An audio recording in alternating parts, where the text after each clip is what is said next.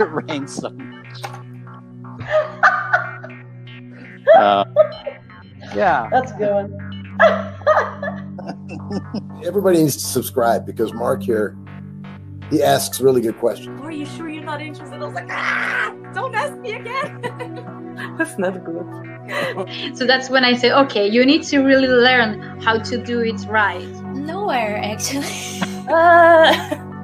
Scattered. Did you really bring that up? That was a private conversation. 1 second.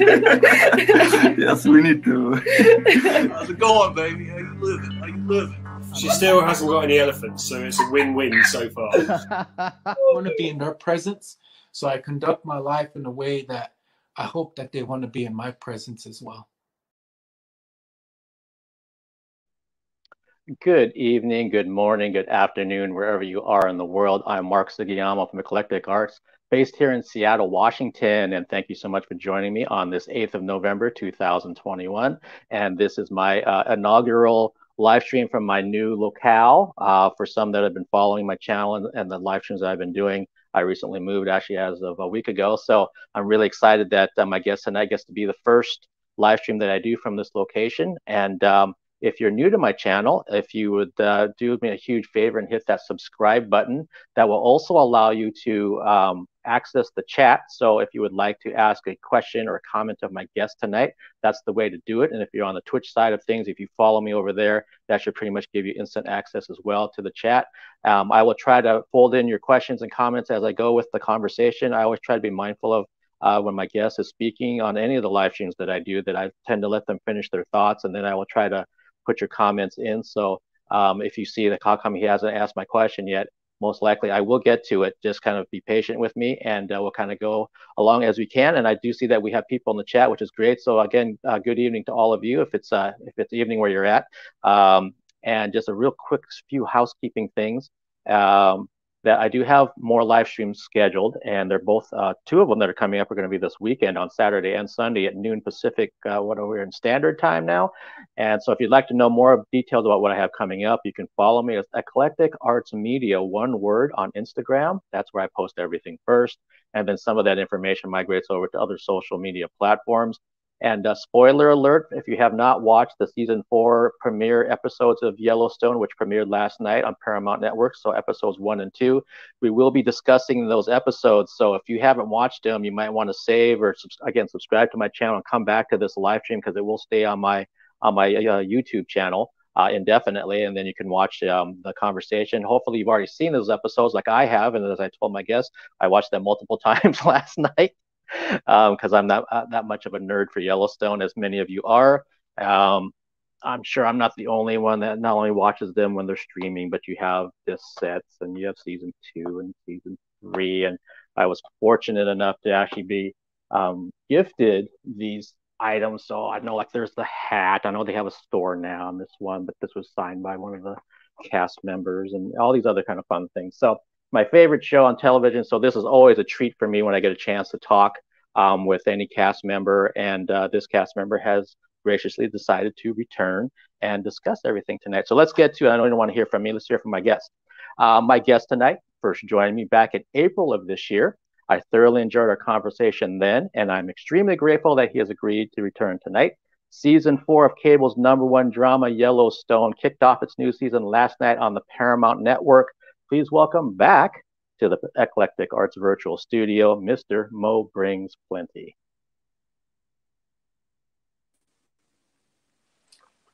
How you doing, Mark? Hi, Mo. How's it going? I am doing really good. How are you? I'm doing wonderful. It's going well. That's great. I'm glad that you're doing wonderful. And again, thank you so much for taking the time. I can't believe that it's been, it was April when we did the last one.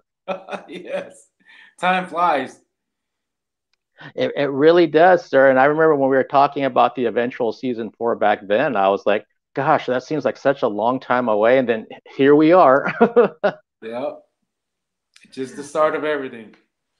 Yeah, absolutely. And just for everybody that's in the chat, just obviously most people probably realize that any of the cast members are not allowed to talk about anything beyond the episodes that have been shown. So don't ask questions about what happens next Sunday, or does this happen with the hit on the Duttons and all. He's not going to divulge that kind of thing. And actually, we don't want to know that. We want to find out as the season progresses. So just kind of have to say that just so that we don't have somebody that's constantly putting things in the chat, and then I have to block them, all that kind of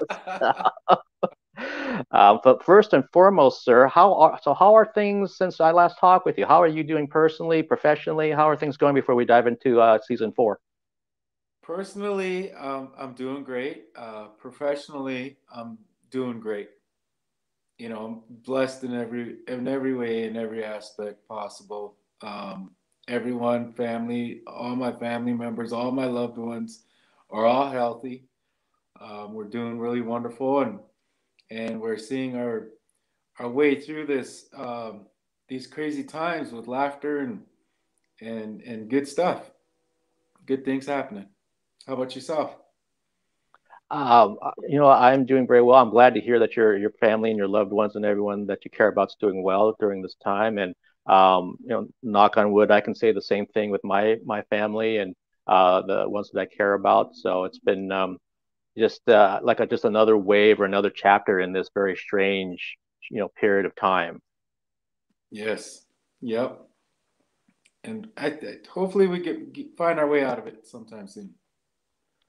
Yeah, absolutely. I mean, we're definitely seeing glimpses of things, and well, not more than more than glimpses now in terms of being able to go to things, and yeah, I do see a lot of folks are saying hi, Mo, to you in the chat. Hello, tell him hello.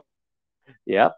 So he's definitely hearing and seeing you guys, and I see from your manager that I will be asking about that for sure. I already actually have that in my notes.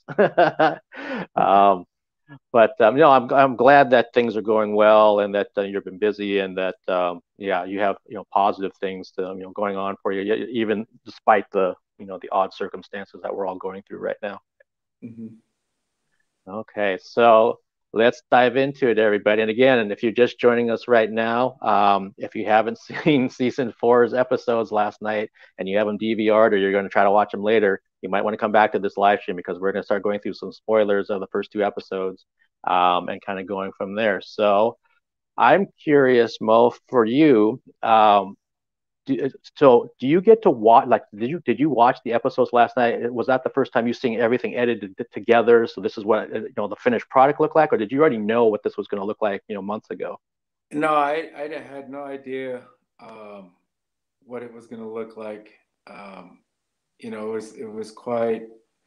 We did get to see the very first episode, the very rough cut, just tiny bits of it. I didn't get to see the whole thing.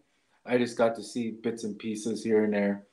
But to see it all come together and how they put it all together was just mind blowing. Even as an actor in the show, it never ceases to amaze me of how every individual had taken amazing words that Taylor Sheridan had written and breathe life into them, and so it was mind blowing.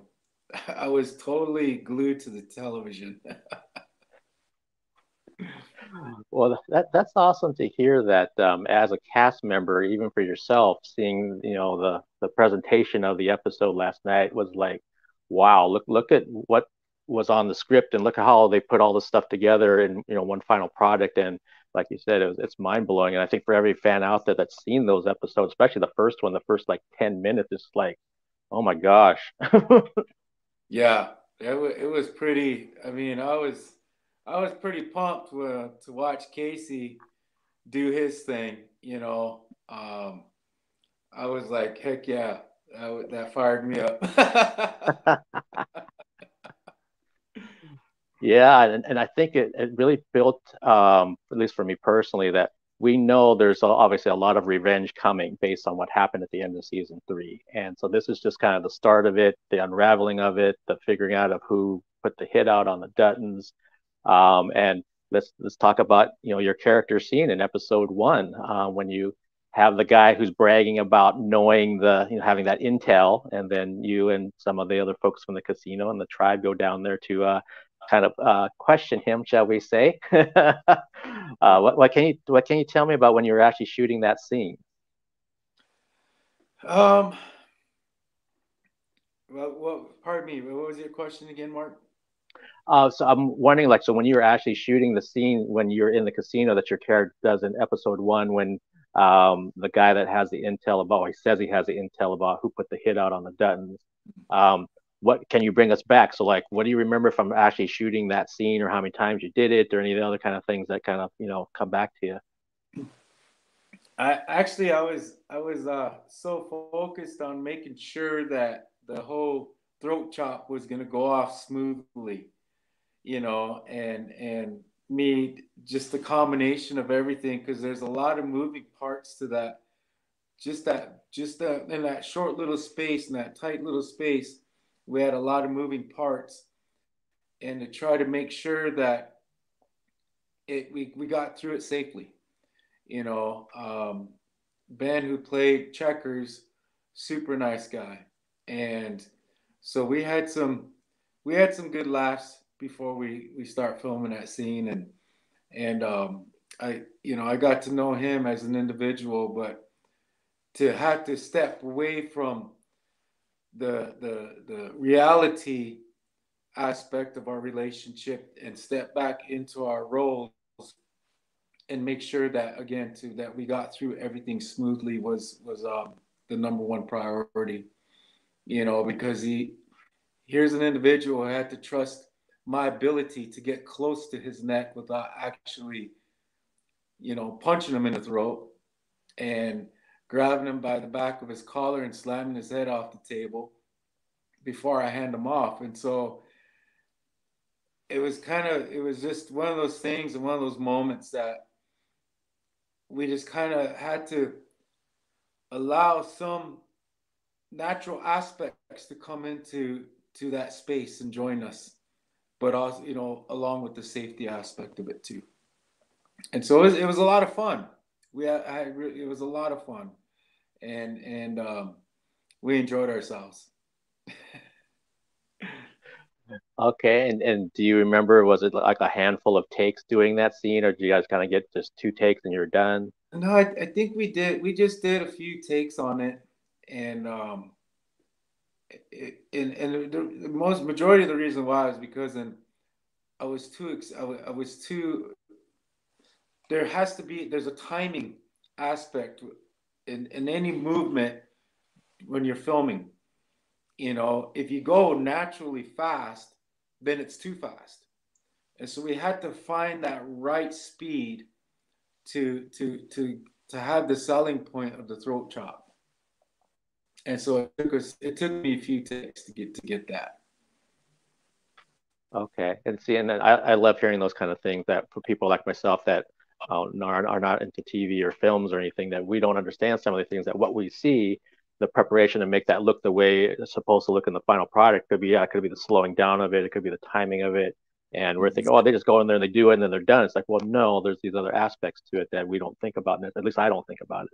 Right, and also the chips. I mean, that to try to keep not allow the chips to scatter completely all over the table, because the first take we did, they did go all over the table, and it took a lot, too long of a period.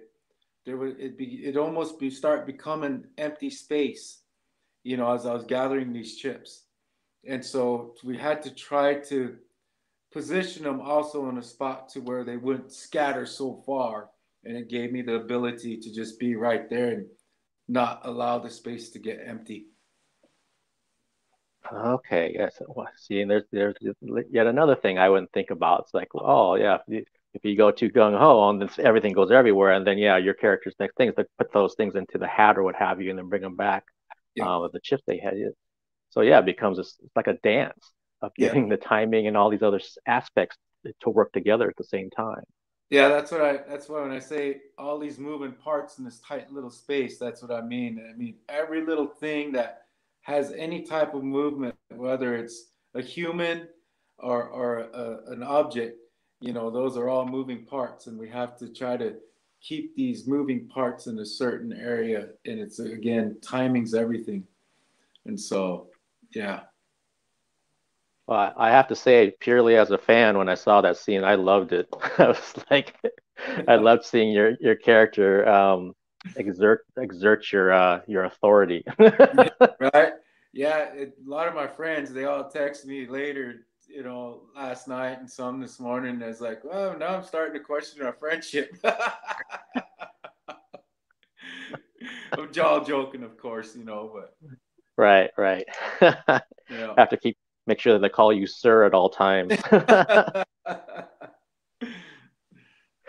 Oh man. Well, thank you for sharing that aspect. And then again, as fans know, and if you're just joining us, we're talking with Mo about season 4's episode 1 and 2 that premiered last night of Yellowstone. So if you haven't seen them and you want to see them fresh, there's a bunch of spoilers coming.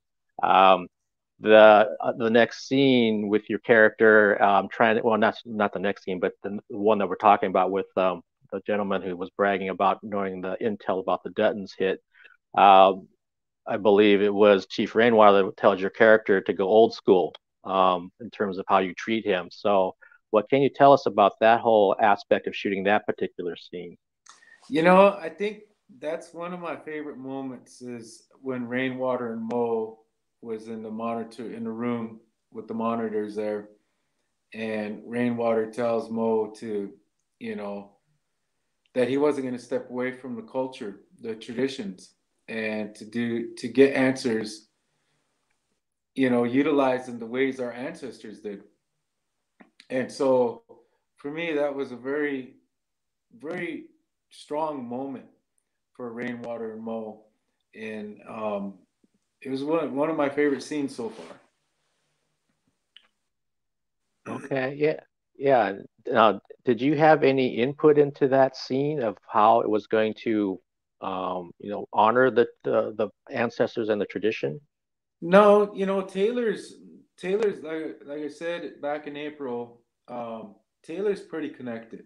He's participated and been part of quite a few of our ceremonies, and so he has a deep understanding of who we are, and especially in this day and age, that tradition still plays a role in our everyday life, and I think he does a spectacular job by emulating that and showing the audience that it still exists through my character, you know, um, and is very much a part of my character's everyday life. And so it was for me when Rainwater, shared that with Mo, it was like, okay, I get to be me, in that moment, and Mo got to be Mo, and so I'm really thankful that Taylor has that connection and he implements it, or he puts it into all of his scripts. I mean, whatever he's writing, he doesn't forget about it. He keeps it alive and well, and so we're very blessed in that aspect to have such a great, talented individual. You know, always have a consciousness about our existence as well. Yeah, that speaks volumes about him and his level of respect. Like you said, that he's consciously thinking about that as he's writing scripts about let's put this in here, and this is something that would make sense. Instead of just trying to gloss over it or do something that really ignored the past or how things traditionally would have been done, he's already thinking, no, it's almost like it's ingrained in him at this point. And it helps, and it brings a different element. There's many television series that's made attempts, but they've kind of incorporated their own interpretation, and I think that's what separates Taylor from so many. you know First of all, Kevin Costner, we had him. He brought a different perspective, and he brought a different view to the American Indian people through Dances with Wolves. And now we have Taylor Sheridan, who's also taking those steps even further. And so we're very, for me, man, I look forward to everything that Taylor writes and whatever he's doing, because then he's a man for me, Taylor is honestly a man. Sorry, I was just looking at something. Taylor is a man that will stand by his truths and by the truth, not just his truths, but by the truth and the realities of that truth.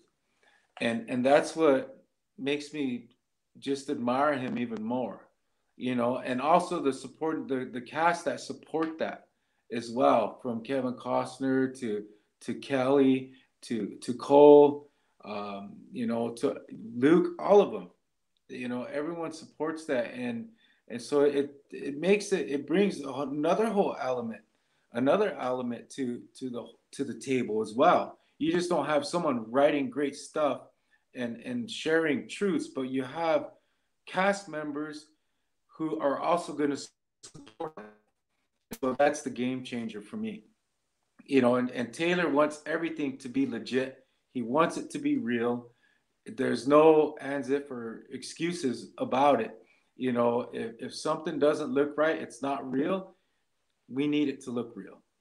And so I really, man, admire him. I can't say it enough. I admire that. I admire him, and I admire the entire cast for all of their support in it too. Yeah, that's wonderful to hear, and based on what you just said, it sounds like something that it's always nice when somebody, and obviously I've never worked in Hollywood, but when somebody in that world has been staying true to his convictions about something, and then now they're starting to come to him, obviously, because they've created other shows that he wants to do. Instead of like trying to make him fit their system, he's trying to like, no, you come fit my system. Yep. You know, yeah, and he's got a great crew. I mean, you know, there's Michael Friedman.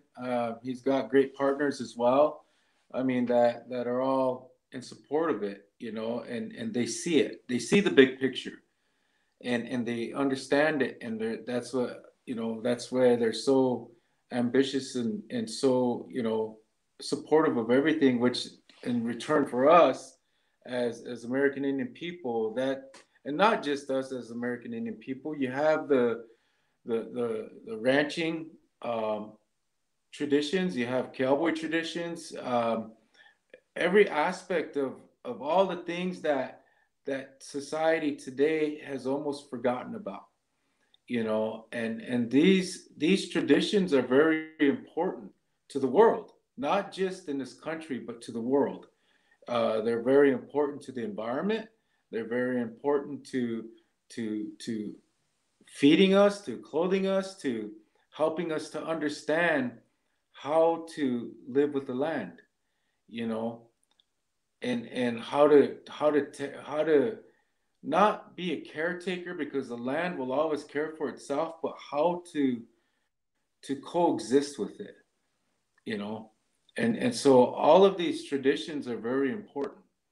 And Taylor's, you know, he's doing all that he can to the best of his abilities and what's given to him to work with. And I think that, and I'm not saying that any of the instruments or individuals that are there with him or tools, they are actually amazing folks, you know. And so I have a lot of respect and admiration for not just the crew or the cast and Taylor, but also the crew.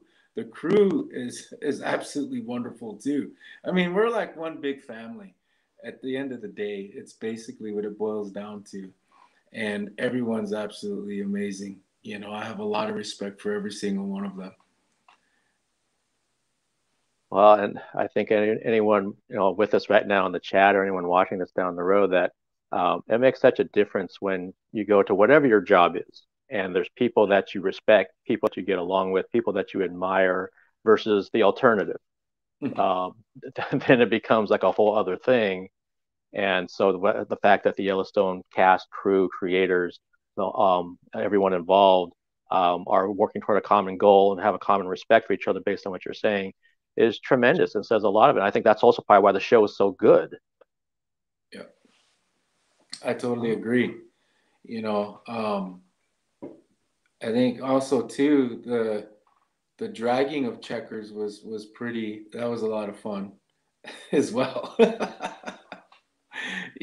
And so we have a list of very talented directors as well, and man, Stephen K, Christina, they're all amazing. Every single one of them. That's why I said the crew is absolutely wonderful as well. And it makes with such a great crew, it also makes our jobs not only fun, but it makes our jobs a lot easier, you know. And because they by the relationships that we have with our crew, it gives us a much broader space to be able to be more of the individual that we're portraying. Yeah, see, and that kind of goes back to what you were saying earlier about that aspect of trust. That the other actor has to trust you when you're doing the scene in the casino, about that you're not actually going to throat chop him, you're not going to slam his head into the table. And it reminds me of, like, really of any situation where you have to put a level of trust. Even like when I've done some of these live streams and I bring two guests together, sometimes three, who have never met each other, they're trusting me that I'm kind of picking the right personalities, the right people, because they could get thrust into something where, like, it's polar opposites, politically or what have you, and they're like, Mark, why did you do this to me? There's a level of trust that they're putting in me. And I always kind of tell them that. So I understand if you want to know ahead of time who this person is, or you want to look them up and do your homework, because I would probably ask the same thing if they said, Mark, I want to put you together with two other interviewers. I'd be like, well, who are they? Maybe they're totally not my style. So Right. I totally get that. And I do see there's lots of people saying, Mo, love you on the show. I do see that there was a question that came in earlier that I want to get back to, which is kind of, I mean, when you shot your scene, obviously that was a while ago, but there's been more recent things in terms of accidents on sets, unfortunately, as we heard, with Alec Baldwin's situation. So the question came in from Sylvia about any concerns with weapons after that accident on the set of, perhaps having some rust, being a little bit rusty about doing those kinds of scenes. Well, anytime you handle a firearm, just from my experience, I mean, I have firearms, and I grew up with them, and my father always taught us about gun safety, and so we had guns hanging on the gun racks in the living room, and so we were kids with guns right there, but we understood what they were and what they could do, and so we had a great deal of respect for them, and so I know I can only speak from the perspective of the set of Yellowstone. We safety is a very big thing. We have a great stunt coordinator, Jason Rodriguez. I mean, there's a lot of Ian, who's a prop master. He's very big. Everyone's big on safety, and so even during rehearsals, there is nothing, no fingers on the trigger, you know, um, and if it's feasible and if it can be accomplished and done, we have rubber guns, you know, and so we never point a gun at anyone, and so it's just but that's where a lot of us who grew up out in the country, we kind of have that understanding. And I'm not saying that we're better than people who live in the city. I think that just it's just everyday life for us, and I grew up on a reservation where we hunted for our food. But there was a lot of procedures that went into. We just didn't go out to kill something. We had to ask, and we went on a lot of hunting trips where we came home with nothing. And my grandparents and my folks, I grew up eating deer, everything was done out of respect, and we carried guns with respect. And so I think it's unfortunate what occurred, and I feel for the family. Um, I feel for the child who lost his mother. Um, but everything is safety. I know if we on Yellowstone, we've all everything. If horses are involved, there was always a safety meeting. If there was going to be explosions, fire, any little thing that can harm anyone, there was a safety meeting all the time. And so safety is always a big thing. And it helps out when you have a lot of experienced individuals around to help support each other in that aspect.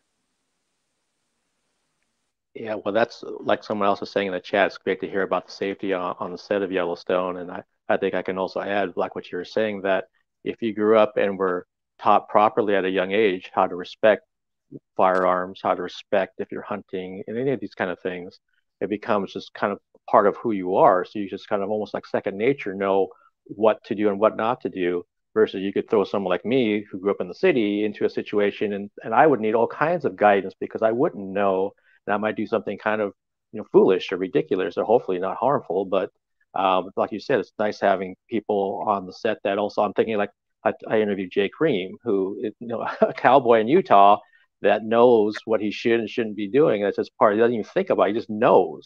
And you have obviously many other people on the cast and crew that are of the same background. So they just kind of know that you can come together and like, yeah, we are all of the like mindset. And if there's a few people that aren't, we're going to teach you. And like you said, we're going to have safety meetings to make sure everyone's on the same page before we shoot this. Because at the end of the day, we are doing a TV show that's for entertainment.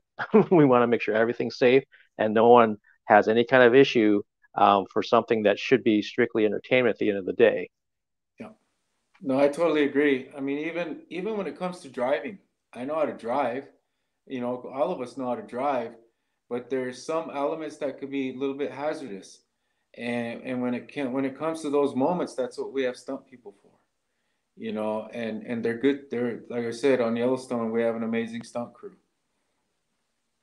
And so it's just it's really it takes everyone. It takes a village. It takes a village to make a great production. It takes a village to keep everyone in that production safe. And so we just can't rely on one individual. It takes all of us. Very well said. And again, I think people that are in the chat and other people that are watching this down the road that they're going to be able to relate to that concept because everyone's been in some situation like that. It could be, again, your team at work, the neighbors that you live nearby, even your family. It's like there might be one person that maybe has kind of a lot of the knowledge, but it can't just be them especially when it comes to a safety matter. Everyone's got to be chipping in and doing their part when it comes to that. Otherwise, yeah, something could slip through the cracks and then, yeah, tragedy ensues. So, once is too many times. I've always kind of said that to a lot of my students I used to work with. You don't want to say, well, it only happened to me one time when I got beat up or I got jumped or something like that. No, you want to get to a point where you don't have any of that happening. That's the goal. Yep. You're absolutely right. Absolutely right. If you feel like you're in a sketchy situation, probably best to step away from it. Yeah, for sure. And I've been in my fair share of sketchy situations and luckily for me, my intuition kind of goes off and I'm kind of like, yeah, I need to be somewhere else. Even if it's just like someone just seems they got a bad vibe to them. It's like, I don't need to be around you. Yeah. Whatever you're up to, I don't want to be around it when it goes off or when it happens. Oh man. Yeah. And I see Native Girl saying that you're very blessed to have grown up traditionally, Mo. Gun safety 101, never put your finger on the trigger. So a lot of people agreeing with what you're talking about and saying. And and you kind of know from when we talked in April, I kind of have a random mind, especially being the uber geek of Yellowstone that I am. So when you watch the episode, let's say episode 1 or both of them, episode 1 and 2, is there anything in those episodes that you saw that you're kind of like, I know it was great, and it, like you said, it blew your mind when you watched it, and you're just like, oh my gosh, seeing all these pieces come together. But was there anything there that you thought was maybe like an interesting choice that they decided to go this direction with how the final edit came together, or something that you wish maybe just as a fan that you wish you could have seen a little bit more of? Because everyone's kind of got their opinion of this right now, the day after. It was there was a lot of stuff going down. I mean, there was a lot of action. There was a lot of things happening. And so I honestly didn't. I need to watch it probably 2 more times, catch up with you, Mark. So I take that back. I need to watch it one more time because I did end up because they started episode 1 again after they finished episode 2, and so I started watching it again. But there was so much going on, and I think a person could probably watch it 10 times, and on the 11th time they're gonna see something different, and it's gonna support even more, bring a deeper understanding of why. So I really don't question, or I don't find anything kind of out of the ordinary or interesting of why they took a direction in it, because they're so connected, and how they edit that thing together, that it's constantly, there's so many layers to it, and every time you watch it, you're gonna find another layer to it, and it's gonna help you to understand even some backstories from previous seasons, and it's gonna be like, oh, okay, that makes sense now, and then it really brings you into a deeper perspective of the journey of Yellowstone. That is a very good way to put it, because I think that's why, like I've told you before, that I've literally watched the first 3 seasons probably 20 times each, because I'm always finding something else within those episodes. It's never a one and done ever with anything related to Yellowstone, or I'd even hazard to say anything that Taylor Sheridan does.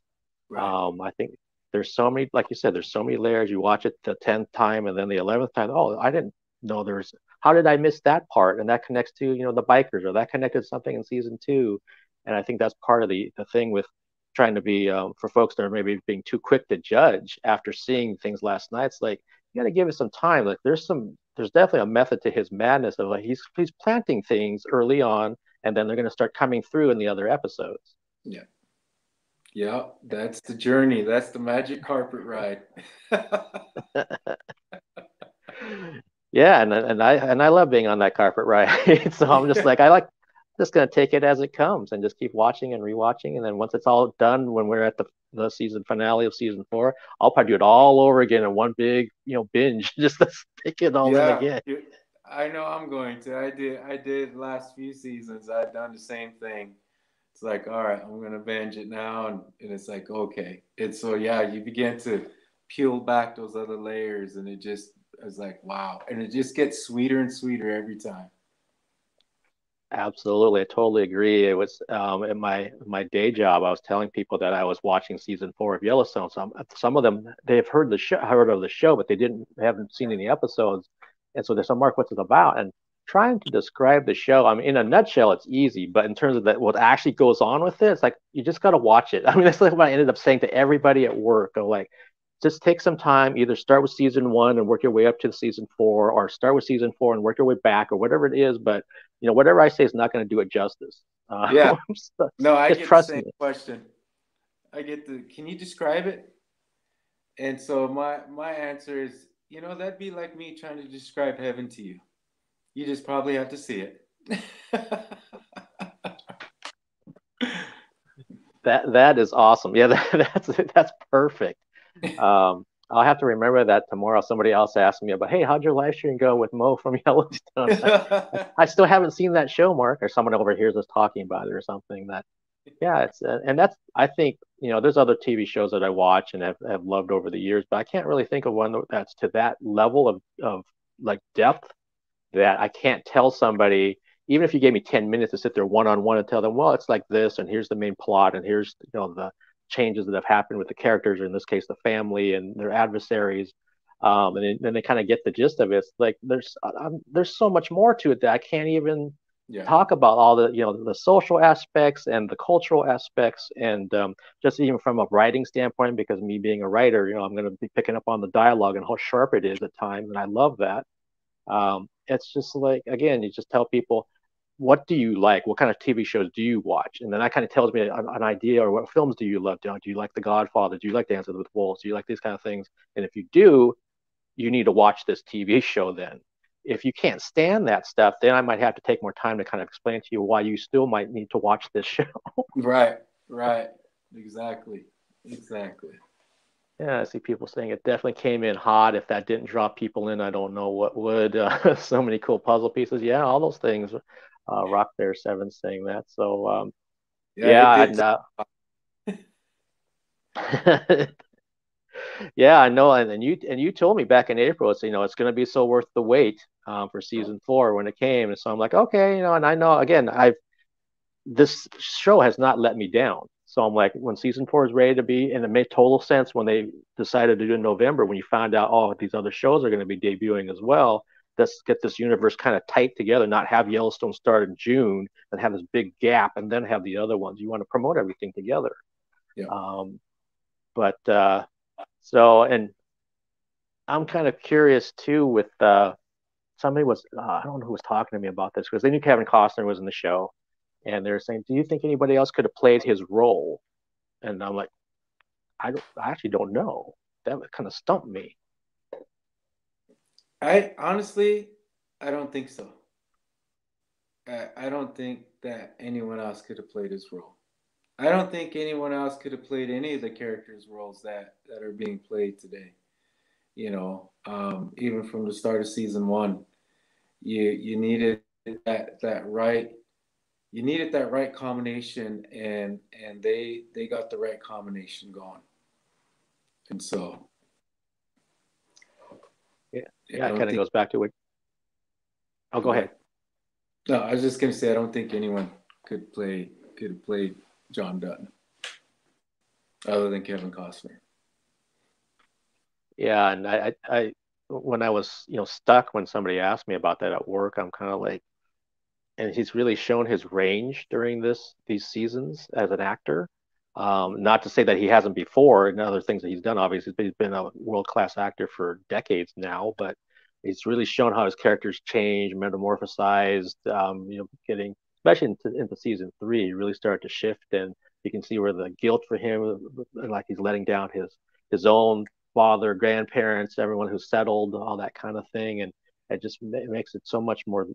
There's that word again, so layered. There's so many layers there, and that's just one character. Let alone when he interacts with Beth and Casey and just everybody. Even when you and Rainwater are having scenes together with him, it's like there's another dynamic that's happening, and it becomes like a little bit of like Three Musketeers kind of a feeling when things are kind of coming together for a common enemy, like it did last season. Yeah. It's just like, and like you said earlier, that when you get the right people and the right cast who have the same mentality, it's like it'd be really hard to take one of those people out of it. Yeah, it would be, So, but it's Yellowstone. It's Yellowstone, and so we all, you never know what's gonna have to happen for the story to continue. Yeah, and I think some of the fans are probably trying to maybe brace themselves for that someone's that maybe they really like as a character is, gonna maybe no longer be a part of the show for whatever reason, whatever Taylor decides to do in terms of writing that character off, or they even kind of alluded to it a little bit with Jimmy yesterday, him going on the road with Travis to make him into a man because John's kind of done with him at this point because he broke his word. So does that mean we're going to see him back, or something else going to happen? And let alone anyone who they have not planted seeds about, and even like your character, I'm hoping that, like I mentioned to your pre-show, I'm hoping that we get to see more and more layers of Mo's background, like he talked about with his, what happened to his mom. And so does that make him even more similar to Rip's character of what happened to his parents? So there's already those parallels, and Right. it's kind of wondering if there's going to be even more of them.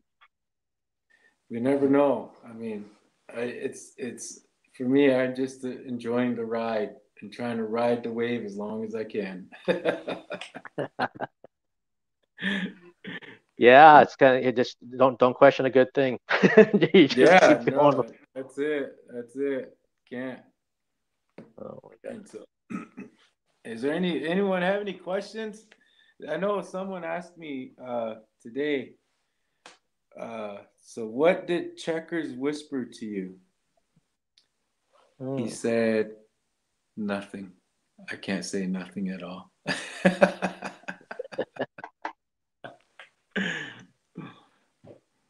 Yeah, no, it was a wonderful episode 1 and 2. Yeah, for sure. And let me see something real quick here. There we go.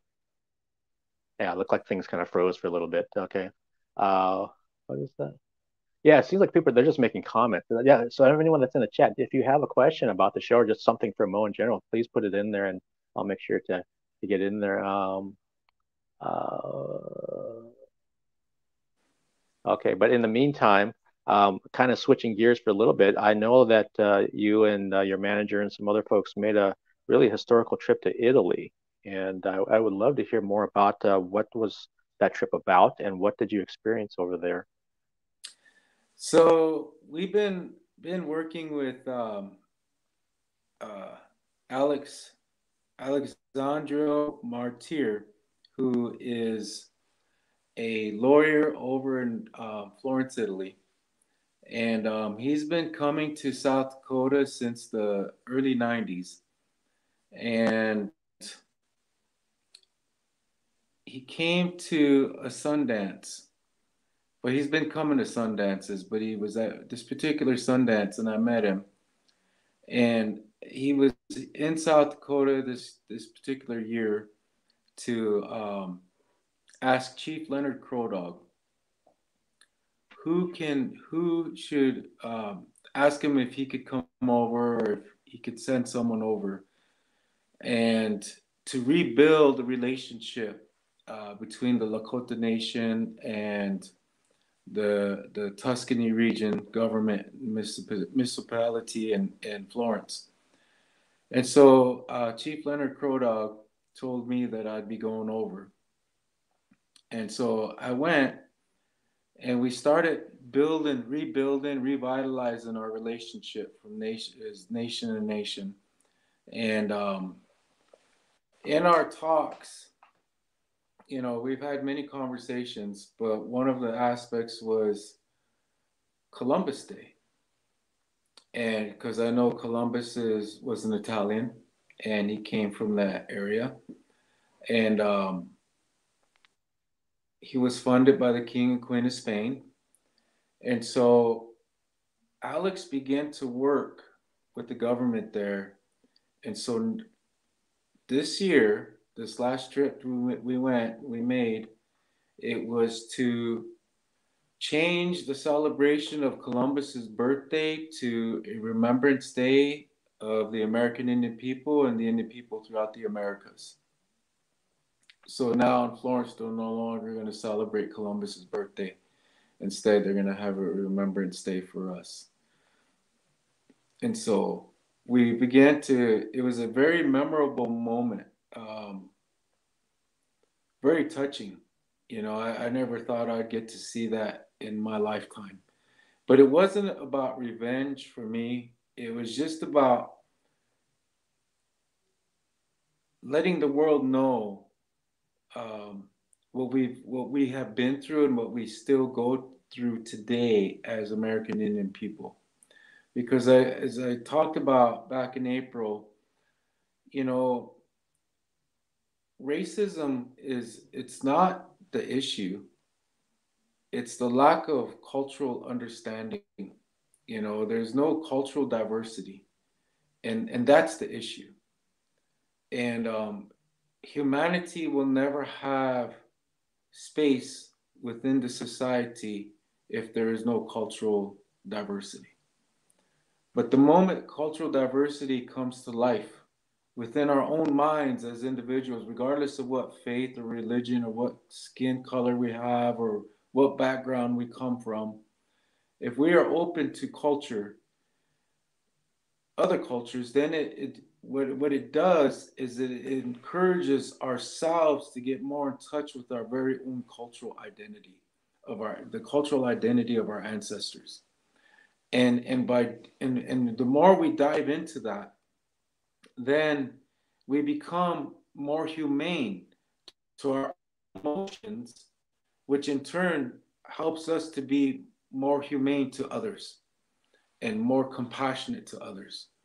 And so this year, in signing the accord to change the day from the celebration of Columbus's birthday to Remembrance Day of the American Indian people was a huge step. I mean, we took a giant leap, not just a step. We took a giant leap in the right direction.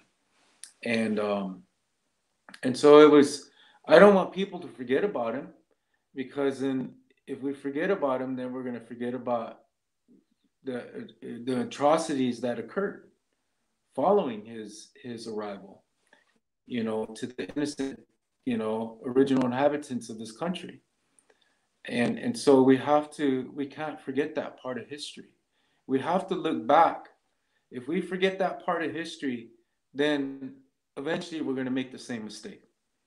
So as long as we don't forget it, then we will never allow ourselves to repeat it. And so that's one of the biggest things for me. So it was a very memorable trip, and I'm so thankful for my brother Alex, who did a lot of hard work, to make that happen. And so they asked me, what would be the next step, and so I told them the next step would be to recognize us as American Indian people as human beings, because we don't have human recognition within the system with the United States government. We're still declared animals. And so that's unfortunate fact that I just gave you, but it's the reality that we live with every single day of our lives. I'm sitting here speaking to you in a language that we all learn, and but there's other means of communication. It's just not about language. The best form of communication is to have compassion for one another.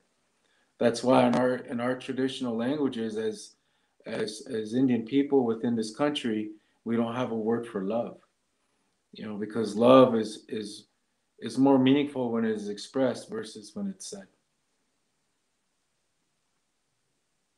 Wow.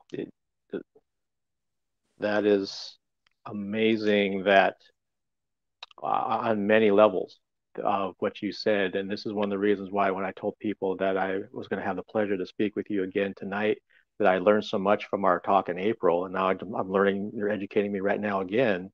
The fact that, the country of Italy is, recognizing and decided to make the change. Like you said, that's not a step. That's a huge, that's huge, that they're going to change, instead of recognizing Columbus's birthday and viewing it as something completely, basically as a 180 from that. And let alone, as you were talking about, with cultural identity and diversity, I know just from a small standpoint that I didn't really think about it, but it's so true what you said, that when I started looking back to me being Japanese American and looking through what my grandparents went through with the internment camps, and looking through maybe my great grandparents, and the language and the culture that I was lost on me for the most part, being born and raised in America, that when I start understanding that, I start understanding things in a bigger picture. And then I do find myself being much more, I would say, tolerant, accepting, empathetic towards other people's cultures, because I start thinking, well, if mine's like this and it means so much, and I'm just touching the very top, surface of it. What's going on for you, and what's going on for you over here? And when you start taking the time to opening up yourself to those ideas, then for the most part, good things happen. And if you don't, then we're on the path that we've been on, basically. Wow. So thank you for educating me about that. Again, I love hearing when you give them a chance, and I know that you speak to many people over the years, but the fact that you're on my live stream talking to me and letting everybody else know as well, but just for me personally, it's like, this always makes me feel good. I love it when I learn something new and then I can take it with me and hopefully pass it on to other people, let alone myself. So I deeply appreciate that. I'm honored to be on your live stream, Mark. I mean, it's when my manager told me, and I was like, Alex, I'm excited. And so I was like, oh, we got to get chores done so I can get back and get back to the house and get on the computer. And so, but it's really, it's what it boils down to today. I mean, we're all in this world together, and the higher power, the one artisan, I don't care what name we have for this great creator, whether it's God, Allah, Jehovah, Wakhantika, don't matter.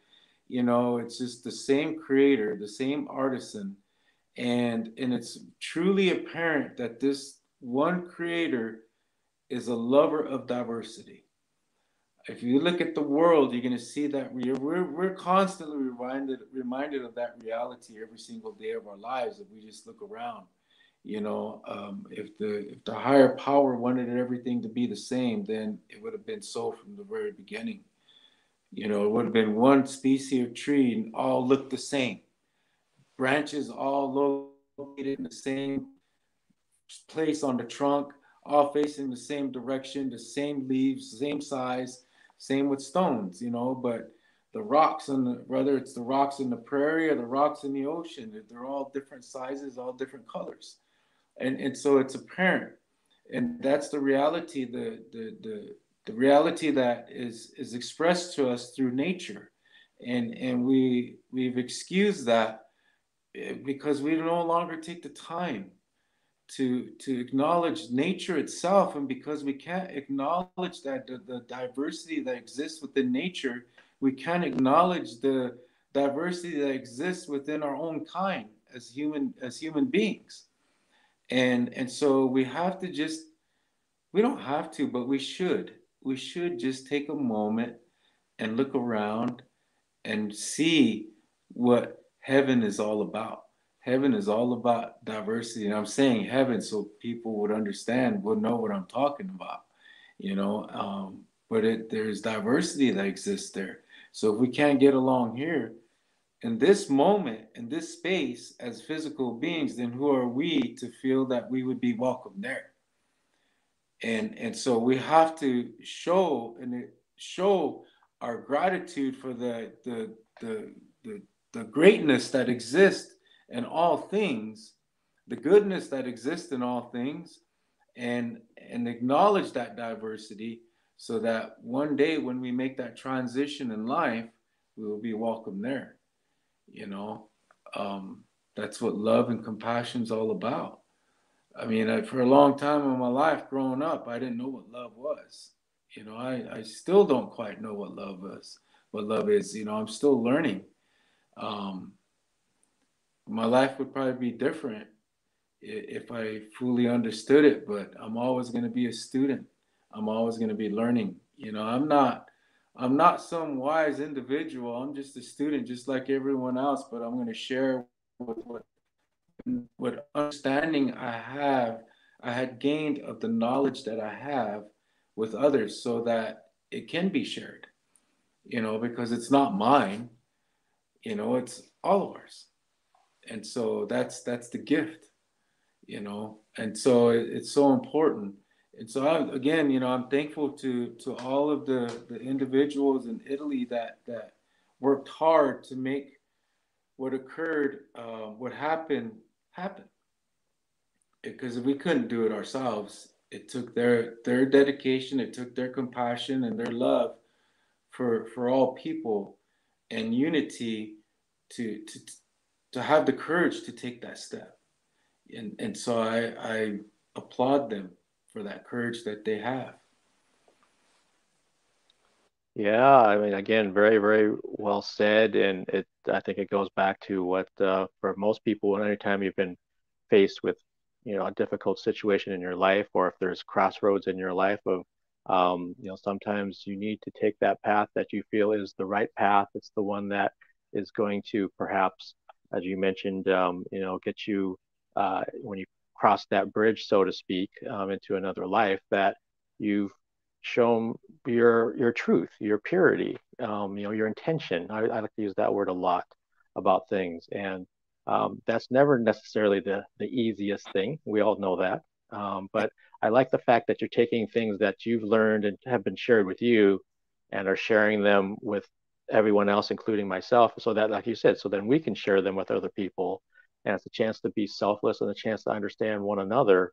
And, when we do that, that's when we can start taking those steps towards, things really turning that corner that we need to be turning.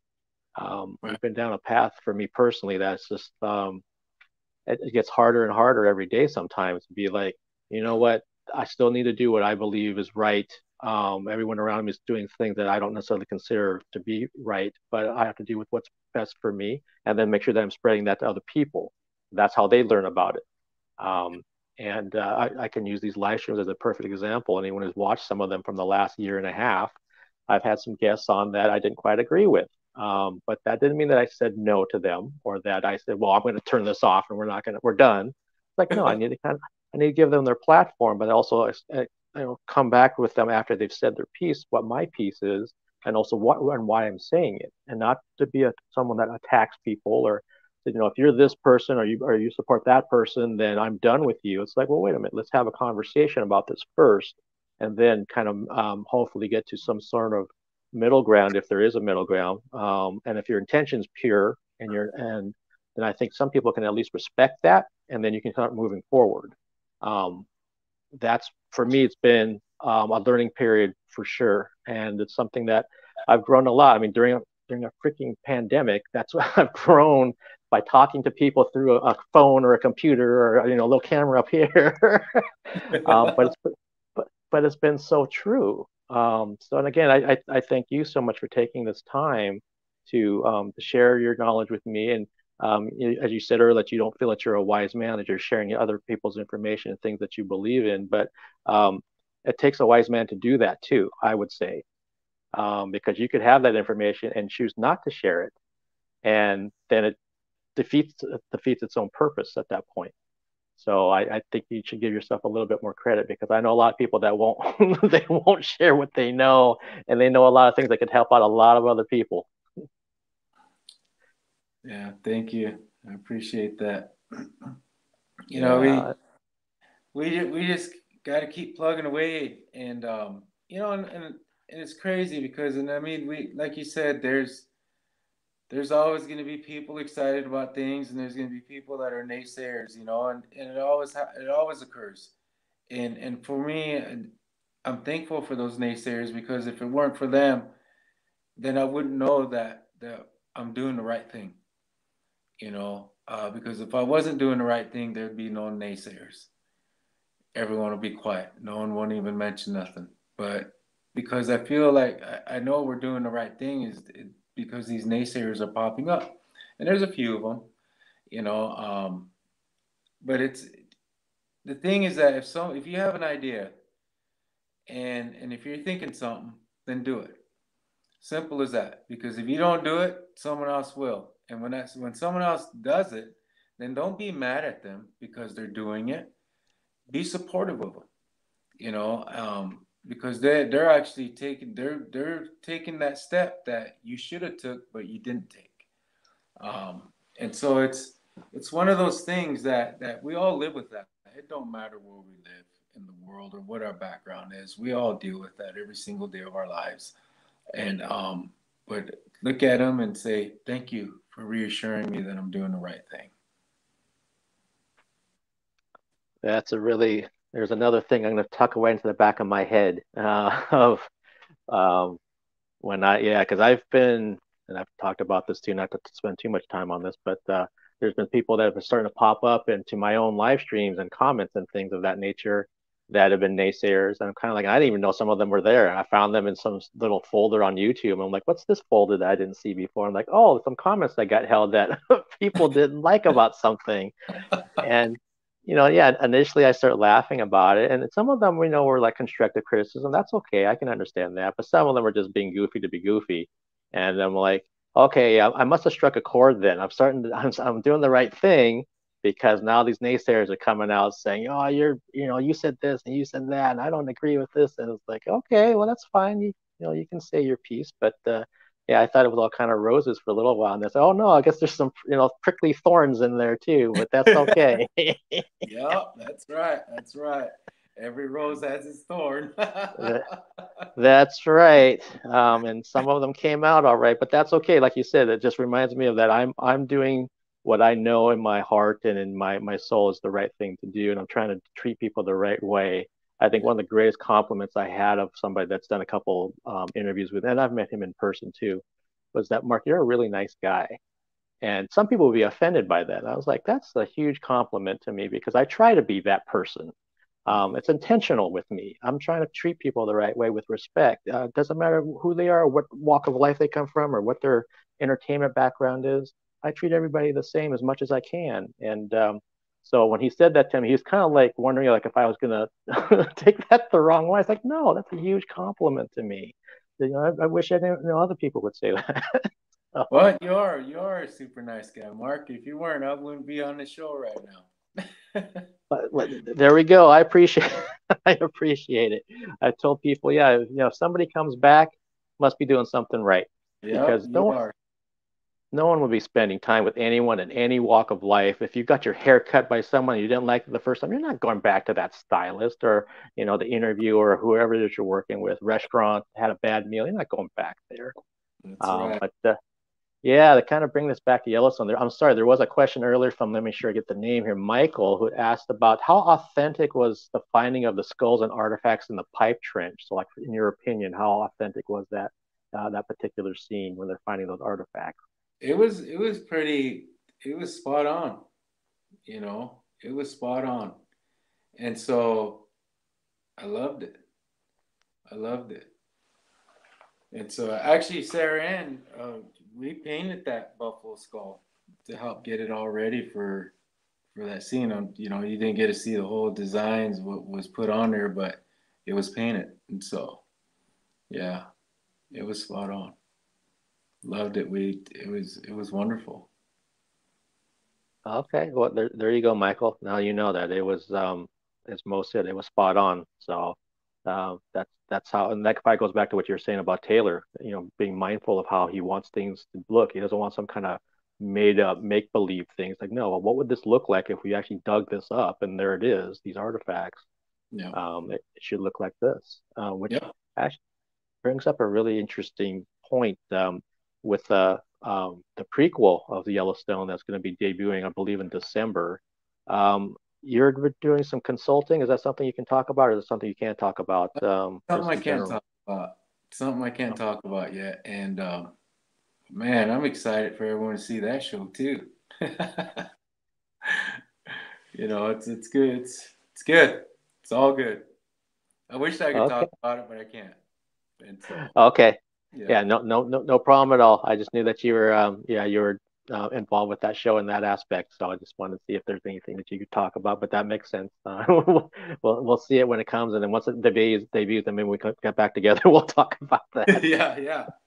And you know, that's another thing too about Taylor and Michael and all them, is that they're the first production that has had an American Indian department. And Daryl Begay heads that up. And so it's that's what I mean by they're taking big steps for us as well. And I'm so thankful for that opportunity, you know, that we're actually getting more and more Indian people involved, and we're getting more, not just from my tribe, but people from different other tribal backgrounds, you know. And so it's wonderful. Different cultures, and people are going to get to see all that there was diversity existed in this country for a very, very long time, pre 1492.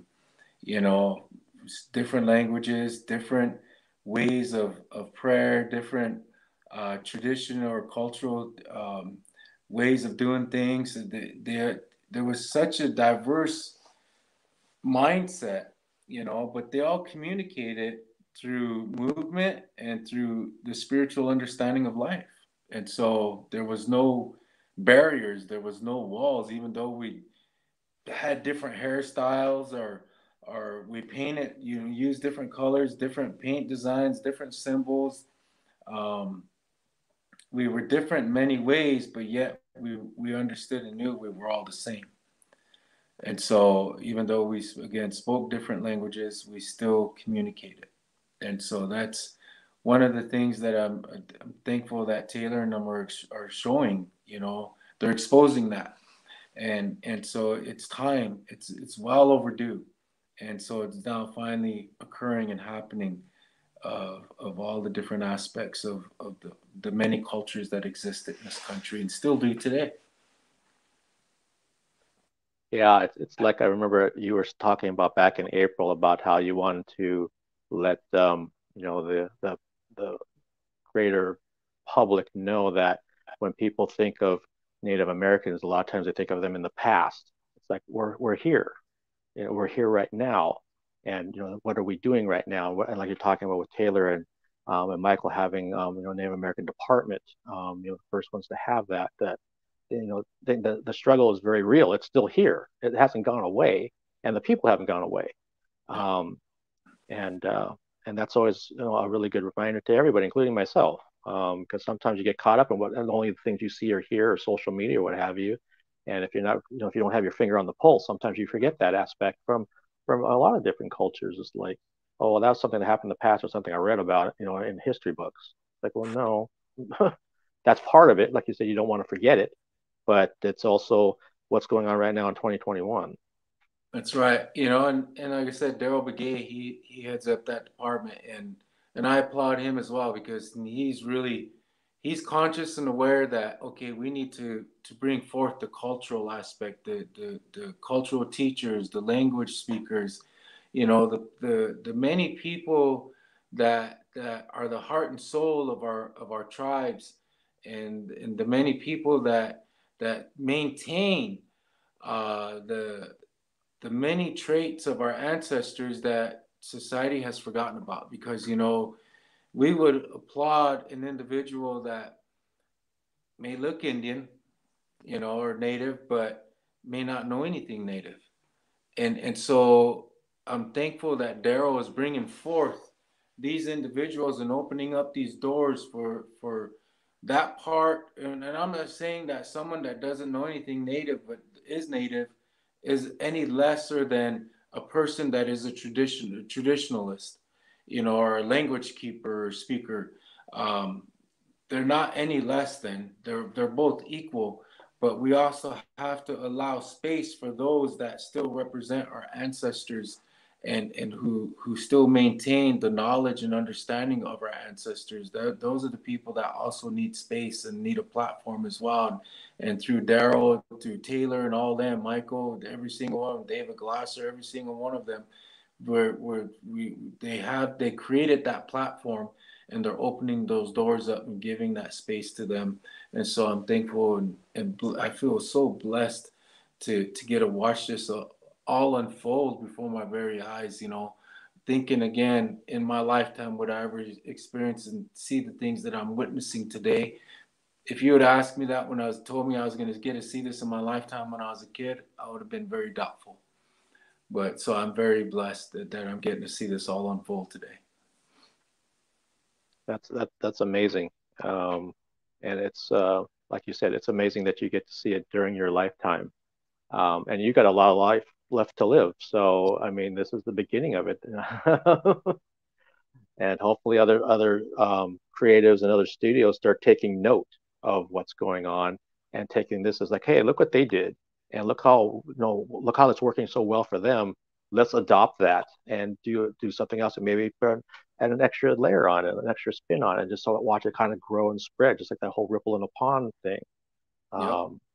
We want it to be the beginning of something, not the one and done end of something, and No. and not to jump around too much, but there was a comment that was kind of funny that talked about off subject. I will also definitely never look at a cooler the same way again in terms of the show with the rip and the snake. Rattlesnake, yeah, that was pretty cool though. Yeah, I did not see that coming when he was coming after Rourke with that, but yeah, Rocco, that was. We never. I had one time I was changing a tire in my truck. I was young, and my friends were young, and my buddies, they come pulling in, and they threw this bag at me, this gunny sack, and within that gunny sack there was a snake in there, and it was a rattlesnake. And they said, "Mo, here, catch." And so I was gonna catch it, and then I saw it coming, and I saw the form it was starting to take as it was flying towards me. And so I just kind of softly caught it so it didn't hit the ground too hard. And it, and I was like, whoa, and I could hear the rattlesnake inside there. And so, yeah, lucky it wasn't the lunchbox or a cooler. But the games we used to play, it was always funny till someone got an eye poked out. How we lived through it all.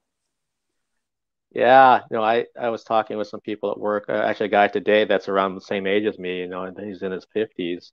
And we were talking, well, yeah, I remember back when we would do these kind of things that were just so crazy and you could kind of get away with it. And but then at the same time, just how dangerous some of the things were that we used to do.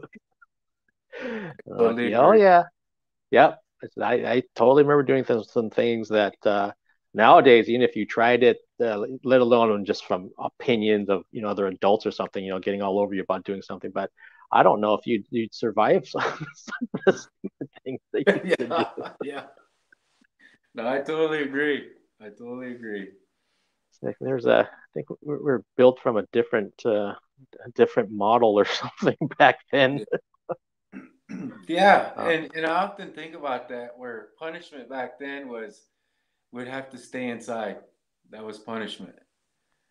Where now today, punishment is you're gonna go outside. yeah, And so, yeah, how times yeah, have changed. they absolutely have, and you're totally right because I remember with some of the young people that I used to work with that we would do PE classes every afternoon, and I'm not the most athletic person. I would tell them that, but I also told them that if I can run 2 laps and I can beat you, there's something really wrong. I mean, you should you should never ever be beaten by me, the old out of shape man, on doing 2 laps around the track. And I would beat half of them. That's when I was like, what do you guys do? And they play video games, hang out, chill, these kind of things. And you're so right that if you want to really upset a young person, make them go outside. Yeah, right? Yeah. Yeah, Yeah, spend every day of my life outside, even in the wintertime. yeah. And so, yeah. Well, I'm seeing, so is there anyone in the chat as we're getting close to wrapping this up that if you have any other questions, please let me know and I'll definitely put them out there so that Mo can give you a direct answer. It's a rare opportunity when you get to talk to a cast member from Yellowstone, let alone one who's as knowledgeable and as kind and sharing as Mo is. So if you have something, please put it in there in the next few minutes. 'Cause I know it's 2 hours later for you over where you're at. And so I'm also kind of just, and you've mentioned, with you're outside every day, doesn't matter if it's, the winter or any other kind of time. Um, and obviously that's where you feel probably most at home. Do you ever feel uncomfortable when you're inside, or what kind of situation makes you uncomfortable? What you would have to be like, and is there anything in this lifetime that makes you uncomfortable? Yeah, being inside for a long time. If I'm inside for a long period of time, then I begin to I start getting restless and then I start getting very uncomfortable. And so, yeah, I need to be outside. That's my office. I and people that can handle sitting in an office all day, I mean, man, that takes strength. And they're obviously busy enough to be able to keep their mind distracted. But for me, I'm the opposite. I start feeling trapped. I start feeling claustrophobic. I can't breathe. I mean, not that I'm not that dramatic, but it starts if I'm inside. I remember when I was a kid growing up in South Dakota on the reservation, and when we get a blizzards back then lasted for quite a while. And so we would be snowed in for like maybe a week, up to 2 weeks at times. And we would just go bonkers, my brothers and I, and we would be like, all right. So we start coming up with these stupid little challenges that required us running outside through the snow with no shoes on or whatever. I mean, and seeing how far we can do it before we had to turn around and run back into the house. And so I mean, we always had to be outside, and we loved being outside ever since we were kids. We would, especially at full moon night, if there was a full moon, there was snow on the ground.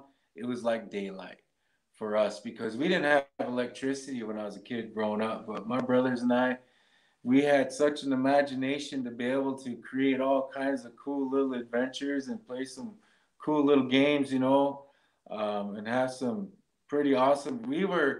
doing the American Ninja challenges as kids on a reservation, and little did we know that there was going to be a show about it one day on today's television networks. And so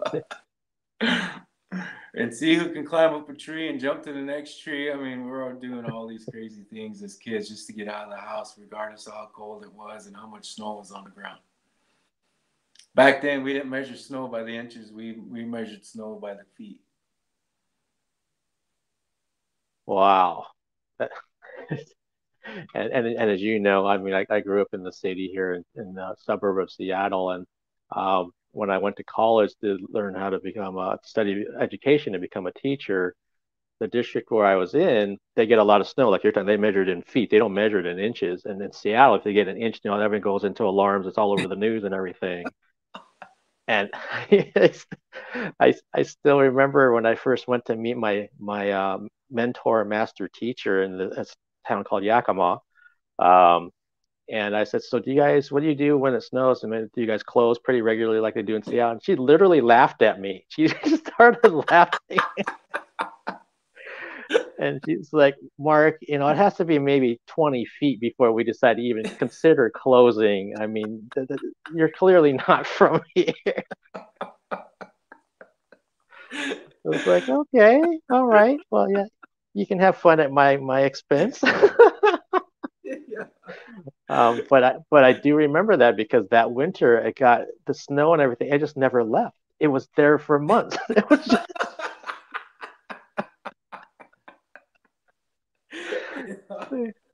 like, oh my! I remember looking out my window like, is it still there? It just doesn't go away.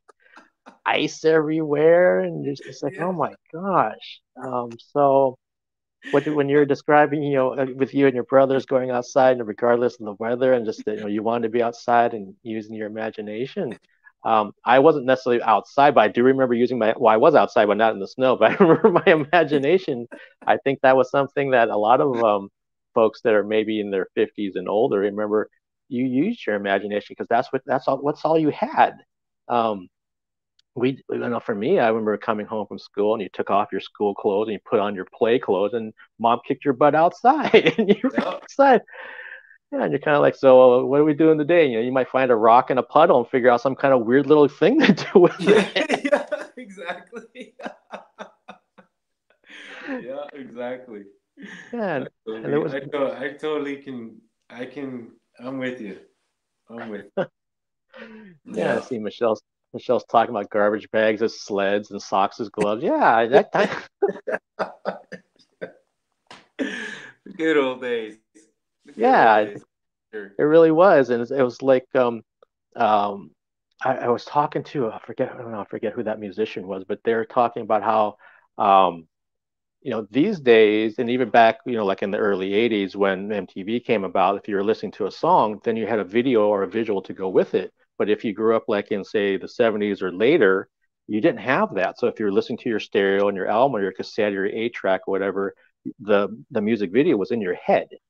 Yeah. And that's so true. And I just never thought about it until she put it that way, that you start thinking about the band or looking at the pictures and you start picturing like them in motion in your head or what a concert might be and and all that kind of stuff. I see that Michelle saying I'm from Washington State, Mark. We call it Yakima Southern Colville. Oh, okay. Yeah, I'd love to hear about that, Michelle. Sometime offline we'll connect and you can educate me. That would be great. But yeah, those old days, at the time, it's just like you just didn't know any better, so that's what you did. Oh yeah, yeah.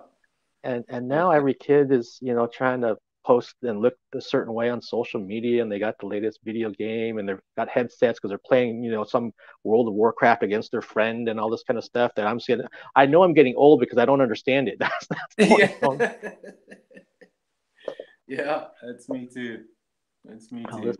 All this crazy kind of stuff. But well, everybody, and Mo, I thank you so much for taking the time, and I'm thoroughly looking forward to the rest of season 4 of Yellowstone. But I think even more importantly, I just really enjoy talking with you and the time that you give to me when we do these live streams, and it's always such a pleasure for me. And like I mentioned earlier, I always learn something from talking with you that I plan on passing on to other people that I come in contact with. So I'm just really, really grateful and appreciative of you taking this time. So I wish you and your family well and stay safe and much success to you. And yeah, hopefully somewhere, maybe I'll talk with your manager about us reconnecting for a third time whenever it seems like the right time to do it. And we'll kind of see where things are at. And I also have kind of this idea in my head, since I have had Jake Ream on this live stream platform, maybe having both of you together or something, if we can work the schedules out. Yeah, that'd be great. I like old Jake. He's a good guy. He had nothing but complimentary things to say about you, sir. So I was just like, yeah, maybe somewhere down the road we'll get the two. Maybe when the season's over or something, have the two of you come on and we can talk about the whole shebang.